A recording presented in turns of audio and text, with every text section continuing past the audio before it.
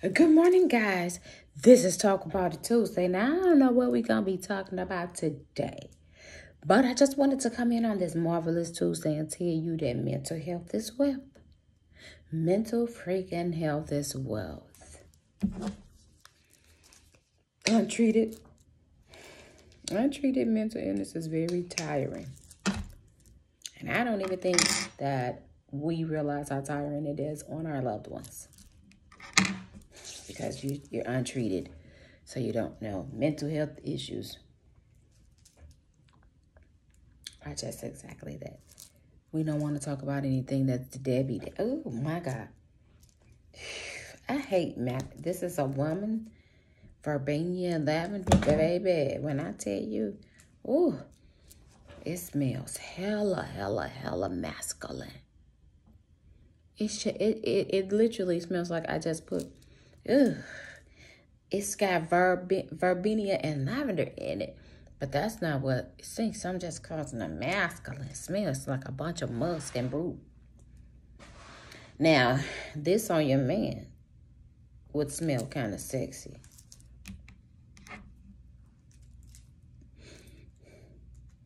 With his masculine energy. I think this was, I don't know how much I paid for this. This from Amazon, my sterling silver. My other ring I got is sterling silver too. But it's a little small, so I'm going to have the two of the rings that I ordered. The angel wings and the other one. I'm going to have to order them in some 7s or 8s. I need a 7. I ain't never needed an 8, but sometimes some suppliers, like whoever I got this one from, ran true to size. This is 7. See? Whoever I got that from, that ran literally true to size. So,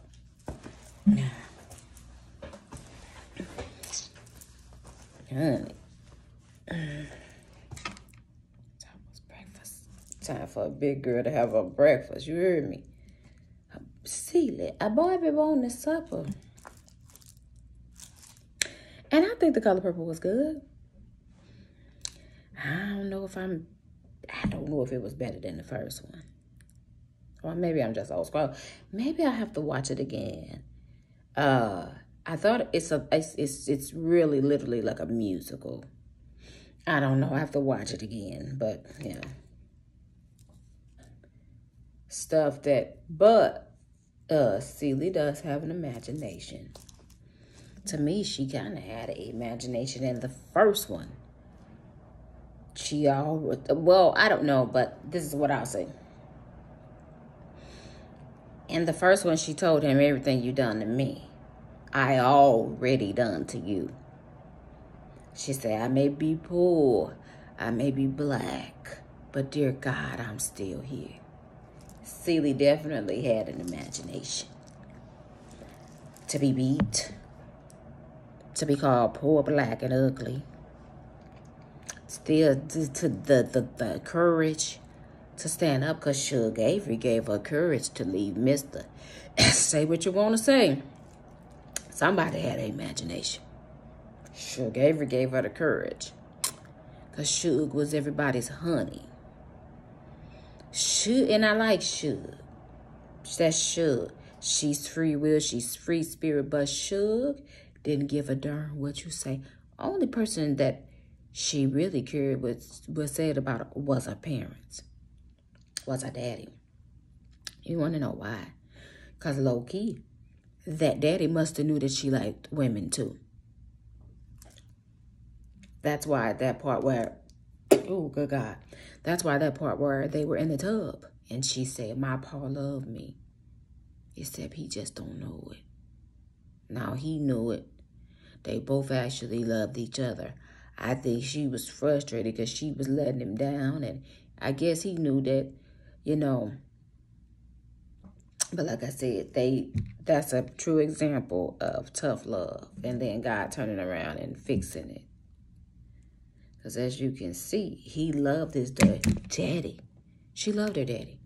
And what did she say? See, daddy, sinners have a song too. Sinners have song too. Sinners have soul. Or whatever. But you get the drift. I like Suge because she was free spirit. Who she sleep with is who she sleep with. She was a party girl, so she probably tried a bunch of different stuff. It was lesbian back in the day, but it went out. Nowhere near hell. No, that you be a lesbian, you was a closet lesbian, like how they was. Just like she said, ooh, Suge like honey, and eyes like a bee. That's when Celie started getting imagination. That's when Celie started dreaming and hoping, when she said it, she knew that regardless of one day, she told him, whatever that meant right there, when somebody do this, she say, everything you done to me, I already done to you. Until you do right by me, everything you think about is going to crumble. Now, baby, if that don't sound like she got imagination, she had to. You got to have imagination to be able to leave. Suge may have given her imagination. Suge gave Celie feelings that she never knew she could have.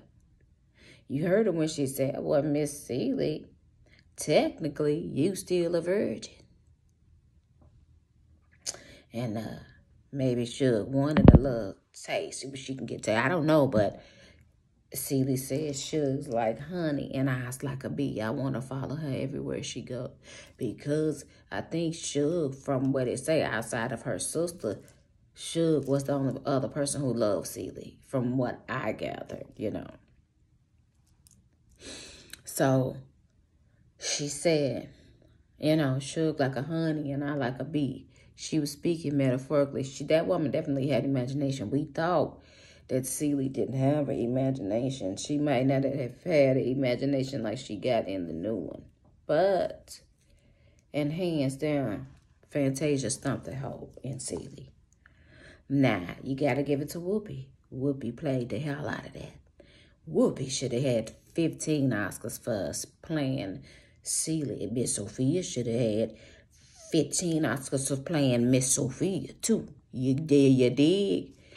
We got to give credit to the first cast. But Oprah turned around. Maybe that's what Oprah did.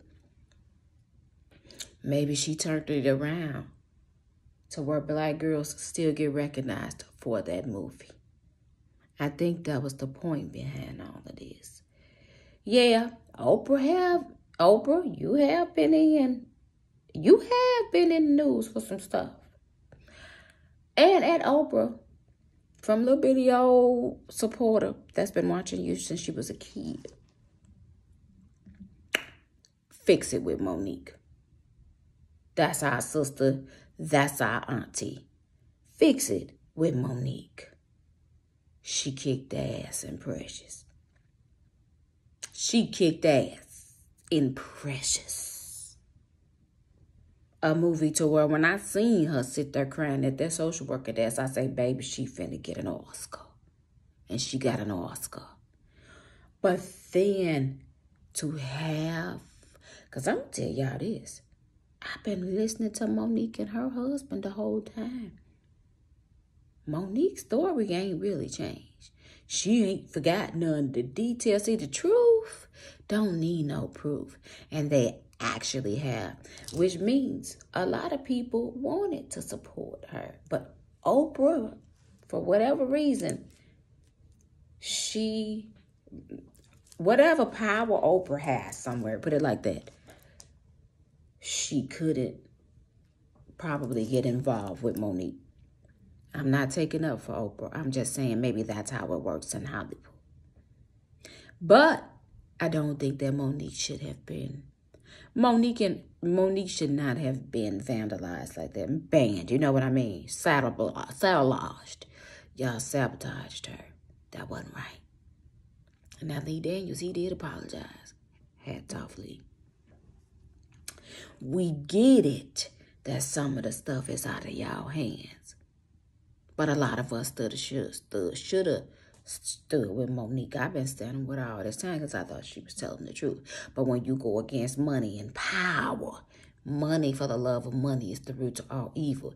Monique was a big-time actress, had just earned an Oscar. Why would she sacrifice her career like that to get the truth out?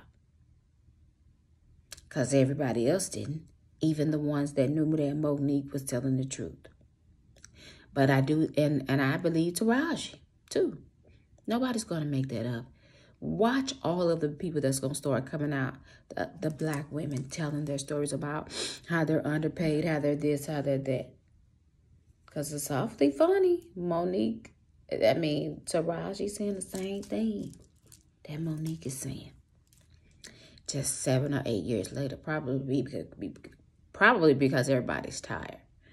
But Oprah, as a fan, baby, who have watched you for years,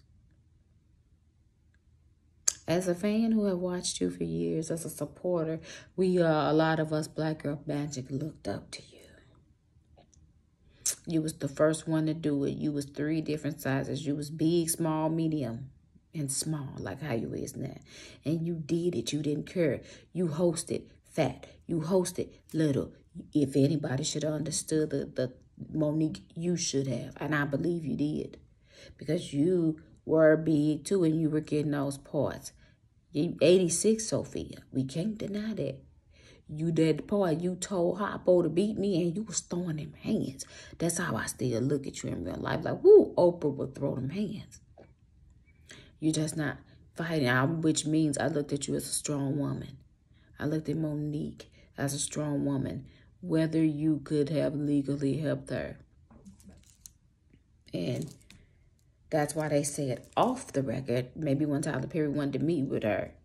Maybe that's why he wanted to do it off the record, because he didn't want to risk losing everything he had either. So I get it from both sides. But honestly, I think y'all owe Monique an apology. That's what we're going to talk about on Tuesday today. I think Monique is owed an apology, especially if what she was saying was correct.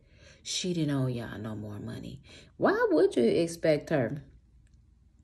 And she has a family to feed like everybody else. She wasn't being this difficult if she fulfilled the contract. You know, anything extra that you wanted her to do, she should have been paid for it. Why would she have to go overseas and stuff like that for free on her own dime? Now that she promoting a movie that's to make all of these millions of dollars, because I loved Precious. Now, I didn't watch it again, you know, but the incest, the molestation, the baby that Precious went through and stuff like that, I didn't want to see that no more. It was okay, but I didn't want to see it no more. So that's all I'm saying. Monique, I think y'all owe that baby an apology. I mean, y'all think that you are owed an apology. I think you should have been compensated. But that's just my opinion. Her and her family took a hit. You know how much money? Good thing she probably got residual somewhere. But from the looks of it, don't even look like she was paid properly from the Parkers. And the Parkers is still on. Moesha still runs. Martin still runs. Martin and Moesha and the Parkers come on the same channel. But I bet you Martin getting his paper for his residual. That's work he did 20 years ago. That's work they did 10, 15 years ago. She shouldn't be. She should have a nice bag. But to try to tank her image like that and to say she can't be that hard to work with. She got y'all an Oscar for that movie. Right is right and wrong is wrong. Whether anybody wanted to deal with Monique or not, you guys should have at least supported her. Even if you couldn't, it's a way to do everything. Like you said, she didn't want to go off the record because she didn't want to look like a liar. But I don't know at this point if y'all want to meet off the record. But yeah, apparently so everything she was saying was the truth, because ain't nobody never really called her a lie, because y'all don't want her to sue y'all for defamation. So all y'all did was turn around and say, if she was lying on them like that, the way her and TP and Ali Daniel, all them people got money, they could have sued Monique for defamation. They never did.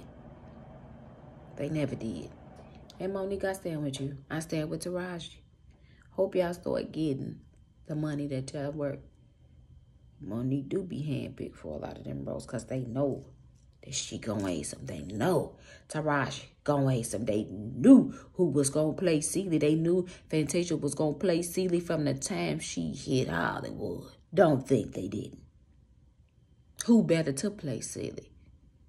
And Celie can sing. See, in the first one, Celie, we didn't know if Celie could sing or not. But we knew that she could sing. Celie could sing. That's what made the movie interesting to me this time, too, that she could sing. She had an imagination, you know. And even if y'all couldn't mess with Monique legally, that should have been handled. That should have been handled another way, guys. I'm sorry. Right is right and wrong is wrong. And I think the situation with Auntie Monique, y'all should try to fix it. Especially if she was telling the truth. She didn't know y'all nothing through the contract. Why would you expect her to go promote? I'm confused on that part myself. Why would y'all expect her to go promote for free? But anyway, that's just my thoughts on that. That's just my thoughts on the movie. This is Talk About It Tuesday. Good job, all of you actors and actresses. Y'all did stump a hole in the ground. All right? Girl, you did, Sophia. You did. And honey, you did. Fantasia, you did Whoopi. You heard me? Oh, y'all, Taraji, you stump Suge. You hear me? Made people, because our Suge was always one of my favorites. Suge was my favorite character anyway, especially when she sang, maybe. God is trying to tell you something. That was my favorite part. Taraji, hand, 10 toes down. One of y'all win an Oscar, all y'all won. Oh, y'all should have got an Emmy off that performance. But that's just me. But if one win, we all win. Even through your brokenness, Taraji, you still stood. And watch how God gonna bless you. You're going to have so many movie roles and money offers, you're going to have to turn them down. Mark my words. Taraji, you're going to have so many movie roles. And Monique. Y'all finna have so many movie roles, you're going to have to turn them down. Hand-picked. Remember what Monique said and what Katt Williams said. Hand-picked. Hand-picked means you don't audition. Hand-picked means you're special. Hand-picked. Say Taraji means hope, I think. So, honey, come on now. But anyway, we love you, Taraji. Love you, all the cast of The New Color Purple. But you got to give homage to the Danny Glover and them. Danny Glover and Whoopi and Oprah. Because, baby, y'all did that too. From Mother Maserati. To be continued.